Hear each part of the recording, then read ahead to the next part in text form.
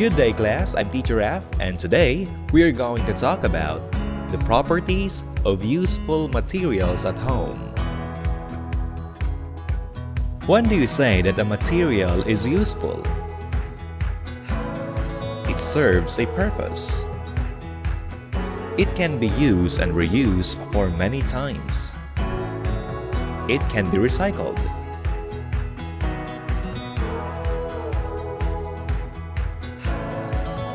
What are some useful materials at home? Earthenware, stoneware, porcelain.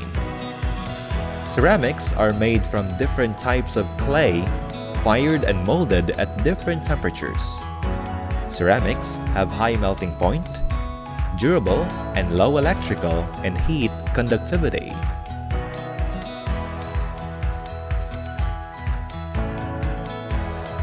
Glass. Glass can be poured, blown, pressed, and molded at very high temperatures and allowed to cool into plenty of desired forms and shapes at a room temperature.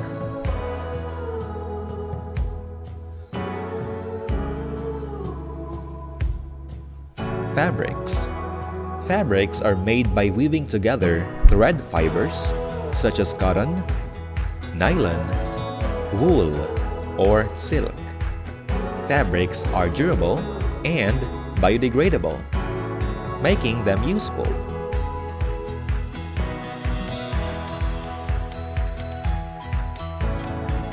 Metals. Metals and their mixtures are used extensively at home and in our daily lives. Can you identify the uses of metals in the following pictures? Cookware, utensils, jewelries, food wrap,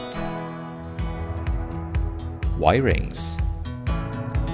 These are the properties of metals: high boiling point, high melting point, good electrical and heat conductivity, ductility, and malleability.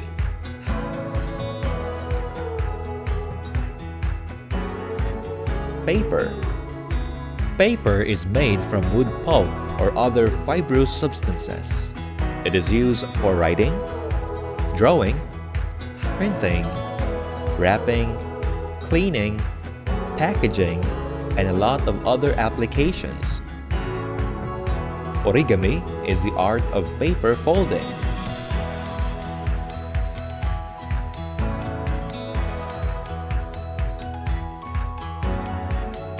Plastics. Plastics are generally light but very strong. They are easy to melt and be molded or formed into different sorts of materials. That is why plastics find application to almost anything.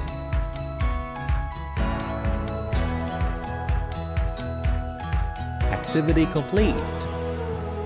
Congratulations, you have finished the activity.